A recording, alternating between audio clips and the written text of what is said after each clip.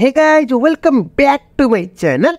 आजको भिडियोमा हामी चाहिँ Bsc.CSIT को सेकेन्ड सेमेस्टरको कुराकानी गर्नेछौँ, जुन चाहिँ यो 79 को क्वेसन रहेको छ, जुन चाहिँ 78 ब्याचको स्टुडेन्टहरूले दिएको इक्जाम है त, जुन चाहिँ प्रिभियस इयरको कुराकानी गर्दैछौँ। र आजको भिडियोमा हामी चाहिँ यो म्याथमेटिक्स सेकेन्डबाट के कस्तो क्वेसन रहेको छ त तपाईलाई A to Z, जुन चाहिँ अलटुगेदर 15 वटा रहेको छ नि त। सो आजको भिडियोमा हामी चाहिँ क्वेसन नम्बर 1 को बारेमा कुराकानी गर्नेछौँ। र अहिलेको ब्याचको चाहिँ तपाईहरु चाहिँ 2079 को ब्याच हुनुहुन्छ के रे, अहिले चाहिँ तपाईहरुको सिलेबस चेन्ज भएको छ। लङ क्वेसन चाहिँ तपाईहरुको चाहिँ 20 मार्क्सको, जुन चाहिँ तपाईहरुको क्वेसन चाहिँ 3 वटा आउँछ, दुईटा गर्ने, बुझ्नुभयो। र यो चाहिँ 5 मार्क्सको क्वेसन चाहिँ तपाईहरुको चाहिँ 40 मार्क्सको रहेको छ, बुझ्नुभयो। जुन चाहिँ अल टुगेदर 8 पंचे 40, 9 वटा आउँछ, 8 वटा गर्ने, र यो चाहिँ 20 मार्क्स भनेपछि टोटलमा 60 रहेको छ तपाईहरुको फुल मार्क्स, बुझ्नुभयो। अहिलेदेखि चाहिँ सिलेबस तपाईहरुलाई चाहिँ चेन्ज भएको छ 79 को ब्याच स्टुडेन्टहरुको लागि, बुझ्नुभयो। ल अब यो चाहिँ प्रिभियस इयरको क्वेसन रहेको छ।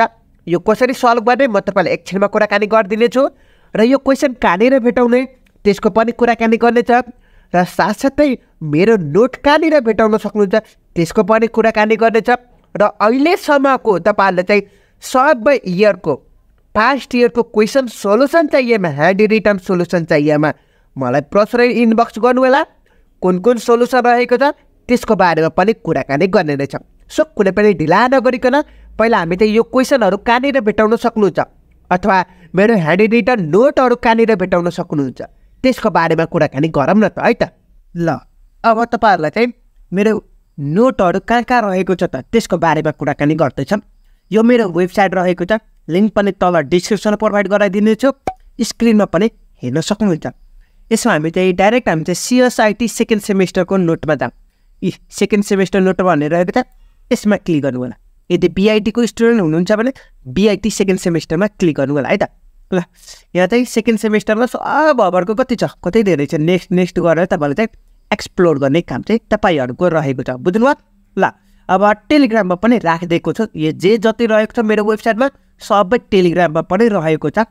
ल अब टेलिग्रामतर्फ लागौँ है त। लिंक तल डिस्क्रिप्सनमा पनि प्रोभाइड गराइदिनेछु यो टेलिग्राम च्यानलको है त। हेर्न सक्नुहुन्छ गुप्ता ट्युटोरियल भनेर टेलिग्राम च्यानल रहेको छ।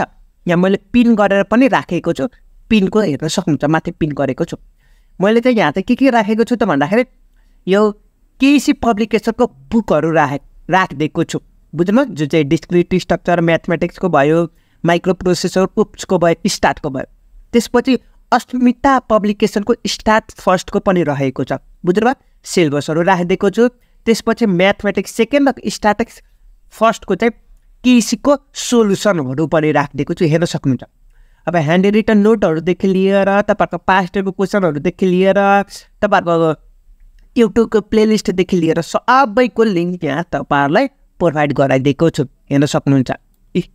मैले यहाँ चाहिँ सबैको लिंक प्रोभाइड गराइदिएको छु।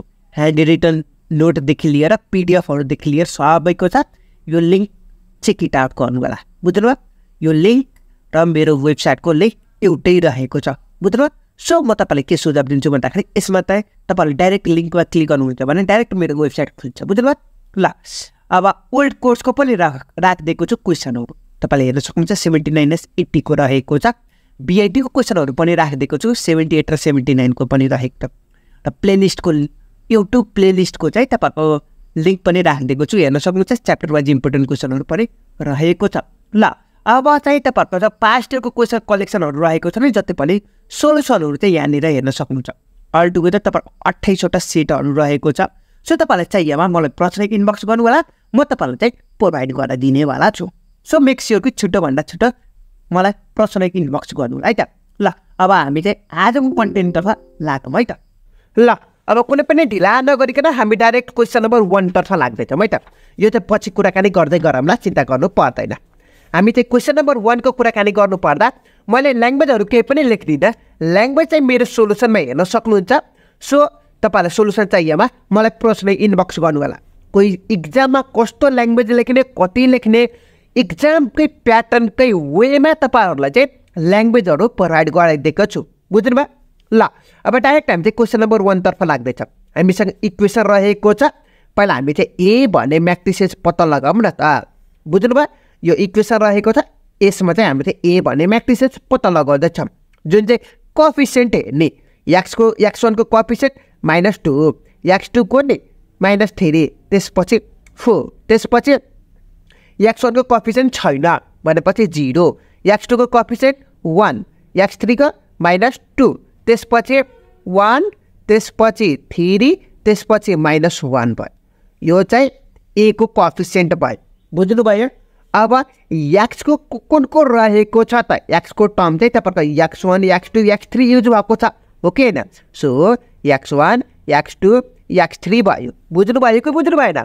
अब त्यसपछि तपाईहरुको b चाहिँ कुन युज भएको छ भन्नु त 5 4 2 बुझ्नुभयो 5 4 2 भयो अब यसलाई एगुमेन्टेड गरिदिने कसरी गर्ने रे तपाईलाई त थाहा नै होला पक्कै पनि यस्तो के मैले भन्न खोजेको चाहिँ ए इज टु बी ए को म्याट्रिसेस र बी को म्याट्रिसेसको फर्ममा गरिदिनुहोस् ल मैले ल्याङ्ग्वेजहरू केही पनि लेखेको छैन है त ल अब हेरौँ न त ए भन्ने म्याट्रिसेस रहेको छ हामीसँग हो 0 1 -2 त्यसपछि 1 3 -1 त्यसपछि बी भन्ने पनि म्याट्रिसेस रहेको छ हैन र यो भयो अब हामीलाई चाहिँ के रहेको छ त पिभोट इलिमेन्ट चाहिँ जहिले पनि के अरे सरी पिभोट इलिमेन्ट चाहिँ तपाईको नेगेटिभ हुनु पर्दैन हुनु हुँदैन भन्ने कुरा त थाहा छ के अरे सो हेर्नु त नेगेटिभ रहेको छ अब हामीले के गर्छौँ त भन्दाखेरि यो R1 छ कि छैन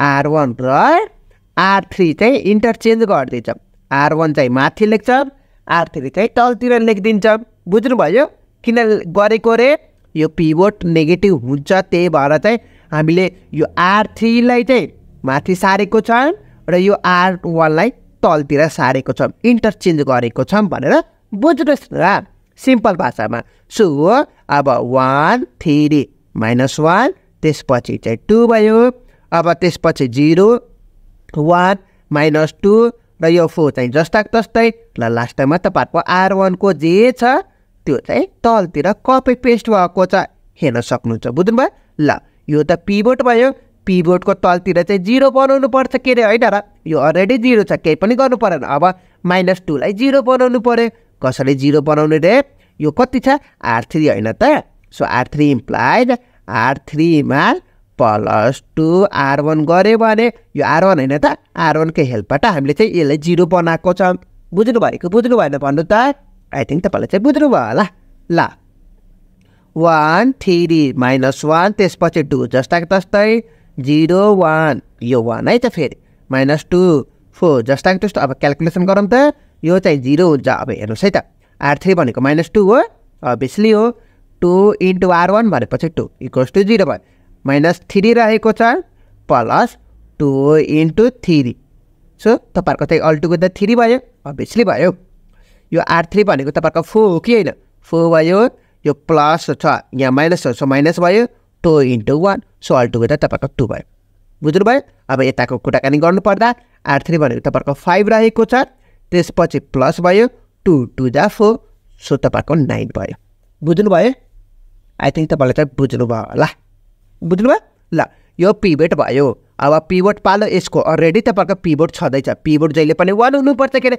सो अलरेडी तपाईहरुको 1 छदैछ यसलाई केही पनि नगर्ने यसको माथि र तल चाहिँ 0 बनाइदिने सो यो 3 र यो 3 लाई 0 बनाउनु पर्यो विथ द हेल्प अफ के त यो R2 बुझ्नु भयो ल अब हेरौँ न त कति नै पहिले यसको 0 बनाऊँ है त सो यो R1 रहेको छ R1 -3 R2 गरेको छ सिमिलर वेमा चाहिँ R3 को पनि गरिदिनु पर्यो हैन र सो R3 -3 R2 गरेको छ बुझ्नु भयो आई थिंक तपाईले चाहिँ क्लियर नै हुनुहुन्छ होला ल पहिला बिचको जुन चाहिँ R2 चाहिँ जस्ताको तस्तै लेखिदिहालौँ न त अरु पछि कुराकानी गरौँला यो पनि जस्ताको तस्तै नै हुन्छ क्याल्कुलेसन गर्न सक्नुहुन्छ तपाईले यो चाहिँ 0 0 हुने भयो ल अब R1 भरेपछि -1 रहेको छ ल एकैछिन यस्ता बन्द गर्दिम R1 भनेपछि -1 रहेको छ माइनस 3 यो माइनस र माइनस प्लस भयो 3 2 जा 6 जुन चाहिँ यहाँ चाहिँ अब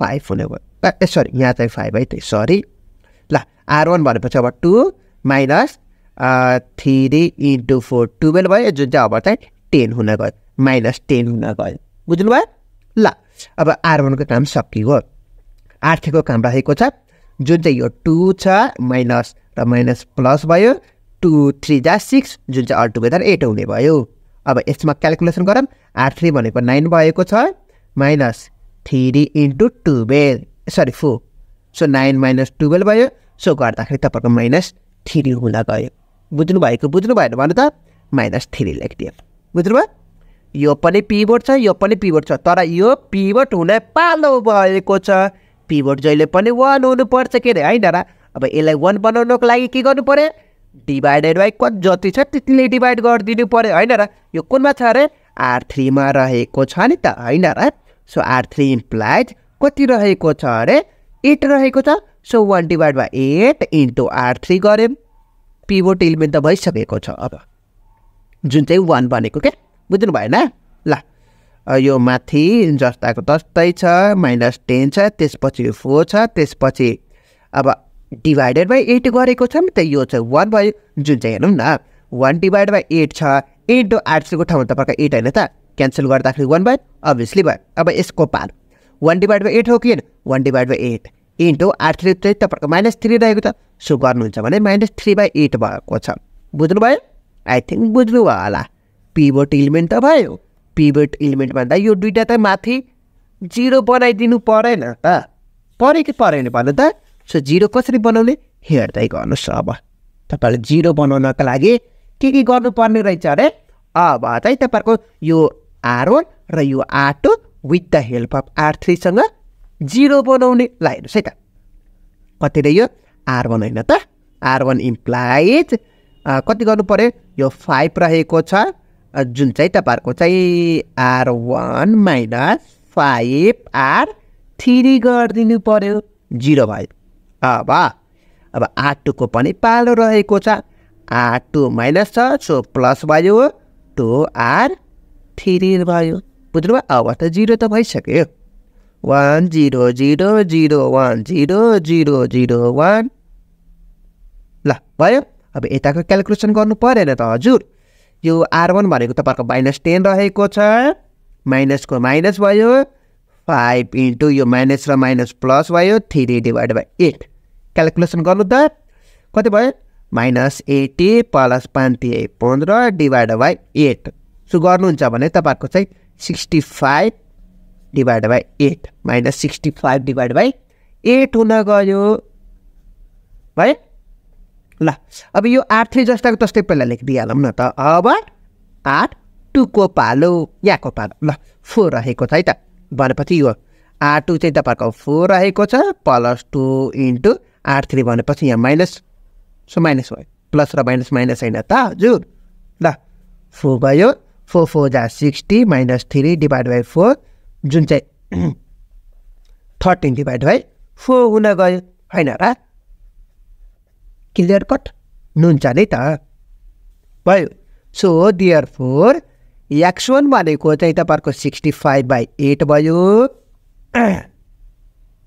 सरी है x2 भनेको चाहिँ तपाईँको अब चाहिँ 13 डिभाइड बाइ 4 भयो x3 भनेको तपाईँको -3 डिभाइड बाइ 8 भयो ल अब तपाईँहरू कन्फ्युजन छ नि त म माथि त भरोसा त छँदै छैन पक्कै पनि छैन भनेपछि के गर्ने त भन्दाखेरि हाम्रो यो इक्वेसन छ कि छैन यो तीनवटा इक्वेसन तीनवटा भ्यालु गरेर राखिदिनुहोस् त यो LHS = RHS आयो भने क्यान्सल भन्नुको अर्थ चाहिँ हाम्रो चाहिँ गरेको x1 x2 x3 को भ्यालु चाहिँ राइट रहेछ भन्दा बुझ्न सक्छौँ मैले सिम्पल वेमा यो सर्टकटको लागि x2 - 2 x3 = 4 आउनु पर्यो x2 को ठाउँमा हामीसँग कति छ 13 डिभाइड बाइ 4 छ 2 इन्टु x3 को ठाउँमा नि -3 डिभाइड बाइ 4 छ सरी 8 रहेको छ माइनस र माइनस चाहिँ तपाईँको प्लस हुन्छ के अरे प्लस भयो अनि यो र यो चाहिँ तपाईँको 4 भयो so 3 divide by 4 16 divide by 4 so गर्दाखेरि 4 भयो यो र यो त बराबर आयो नि त ल एउटा त मात्र बराबर आयो भने दुईटा पनि चेक गरौँ न त। यदि बराबर आयो भने ठिकै छ, बराबर आएन भने यो तपाईँले गरेको एन्सर मिस्टेक रहेछ। ठिक छ, म माथि बिलिभ छैन भने ठिकै छ, नगर्नुहोस्। अब त गर्नुहुन्छ होला नि त। एक्स वान भनेपछि तपाईँहरूको 65/8 माइनस र माइनस प्लस हुन्छ। सो द्याट गयो है त। माइनस 3 इन्टु x2 को ठाउँमा तपाईँहरूको 13/4 रहेको छ प्लस 4 इन्टु x3 त्यहाँ माइनस रहेको छ, प्लस र माइनस माइनस भयो है त। कन्फ्युजन नहुनु होला। 3/8 भयो। ल यो चाहिँ 4 65/4 भयो। 13×39 / 4 भयो। यो चाहिँ काट्दिउँ न त। 4 भयो, यहाँ चाहिँ 2 भयो है त। सो भयो। अब क्यालकुलेसन गर्नु त। 65 - 39 - 16 6 गर्नु त। क्यालकुलेसन गर्नु न। क्यालकुलेसन त गर्न त आउँछ होला नि पक्कै नि। आउँछ कि हुँदैन भन्नु त। मेरो हिसाबले त आउँछ होला तपाईँहरूले चाहिँ। सो हो अल टुगेदर तपाईँहरूको चाहिँ 20/4 हुन्छ, जुन चाहिँ तपाईँहरूको 5 हुन गयो। भयो। क्यालकुलेसन गर्नुभयो कि गर्नु भएन? हेर्नु न, 39मा 1 जोड्दाखेरि कति भयो? 40 भयो, 45 भयो। यो चाहिँ 45 भयो। यो दुईवटा गर्दाखेरि 45 भयो। अनि यो चाहिँ 65मा घटाउनु त 20 हुन त भयो। यो र यो चाहिँ बराबर आयो कि आएन? आयो। ल ठिकै छ, दुईवटा त मात्र निकाल्नु भयो। अब लास्टको पनि चेक गर्नु त। ल लास्टको पनि चेक गरिदिउँ न त, के जान्छ र कसको हो। x1 भनेपछि तपाईँहरूको 65/8 भएको छ, यहाँ हेर्न सक्नुहुन्छ। प्लस 3 इन्टु x2 को ठाउँमा तपाईँहरूको चाहिँ 13/4 भएको छ, माइनस यो छ, माइनस र माइनस प्लस भयो। यहाँ 8 एलसिएम कमन आयो। 65 13 यहाँ प्लस है त, प्लस 39 भयो इन्टु 2 किन गरेको छ? यहाँ 4 छ नि त। एलसिएम चाहिँ 8 आउँछ नि त। सो द्याट यहाँ 2 ले तल माथि मल्टिप्लाई गऱ्यो भने बल्ल पो 8 आउने हो, होइन र? बुझ्नुभयो? त्यसरी भयो। प्लस 3 भयो। ल 65 प्लस 39मा 2 मल्टिप्लाई गर्नु त। 9 × 18 3 × 6 78 प्लस 3 / 8। ल कति भयो? 78 81 भयो। माइनस 65 गरिदिनु त। 65 5 70 80 र 1 कति भयो? 16 / 8 गर्नु त। कति भयो? 2 भयो कि भएन? हेर्नु त। ओ माइ गड त, हेर्नु त, तिनटै इक्वेसन चाहिँ सेटिस्फाई भयो। सो हाम्रो यो एन्सर गरेको x1 x2 x3 को भ्यालु निकालेको चाहिँ राइट रहेछ भन्न सकिन्छ। बुझ्नुभयो कि बुझ्नु भएन? यसरी चाहिँ तपाईँले चाहिँ चेक गर्न सक्नुहुन्छ क्या। डाउट लागेको भए तपाईँहरूले चाहिँ x1 x2 x3 को भ्यालु निकाल्नुहोस् र आफैले चेक गर्न सक्नुहुन्छ, जुन चाहिँ क्वेसनमा जे छ त्यसमा राखेर। बुझ्नुभयो? ल हेर्नु त कति लामो भएको छ। यसरी गर्नुभयो भने तपाईँहरूको चाहिँ कति 8 मार्क्सको छ नि त। यसरी गर्नुभयो भने तपाईँहरूको 6 मार्क्स मात्रै दिन्छ। किन भन्दाखेरि ल्याङ्ग्वेजहरू केही पनि छैन नि त। ल्याङ्ग्वेज पनि चाहिन्छ हजुर। बुझ्नुभयो? सो यो 8मा 8 कसरी ल्याउने त? त्यसको लागि चाहिँ ल्याङ्ग्वेज पनि लेख्नु पऱ्यो र ल्याङ्ग्वेज के कसरी कस्तो लेख्न 8मा 8 दिन्छ त। त्यसको लागि चाहिँ मेरो सोलुसन हेर्न सक्नुहुन्छ। सो तपाईँलाई सोलुसन चाहिएमा मलाई प्रश्न इनबक्स गर्नु होला। त्यसको लागि चाहिँ सर्टेन पे गर्नुपर्ने हुन्छ। बुझ्नुभयो? ल अब आजको लागि जुन चाहिँ क्वेसन नम्बर 1 जुन चाहिँ कन्सिस्टेन्ट रहेछ भनेर प्रुफ गरेको छौँ, हेर्न सक्नुहुन्छ क्लियरली वेमा। x1 x2 x3 को भ्यालु पनि निकालेको छ क्लियरली वेमा, हेर्न सक्नुहुन्छ। इस्लन फर्म भनेको रहेको छ नि त क्वेसनमा। यो भनेको इस्लन फर्म होइन त हजुर। पिभोटको तलमाथि चाहिँ 0 बनाउने भनेको इस्लन होइन त हजुर। हो दाइ हो। त्यही भएर इस्लनको फर्ममा चेन्ज गरेको छौँ। बुझ्नुभयो? ल आजको भिडियो चाहिँ यति नै गरौँ। फेरि पनि हामी चाहिँ सेकेन्ड 1 जुन चाहिँ क्वेसन नम्बर 2 को भिडियो लिएर आउने नै छ। सो अहिलेसम्म च्यानललाई सब्सक्राइब गर्नुभएको छैन भने च्यानललाई सब्सक्राइब गर्न नबिर्सनु होला। So C you in the next video. Till then have a good day.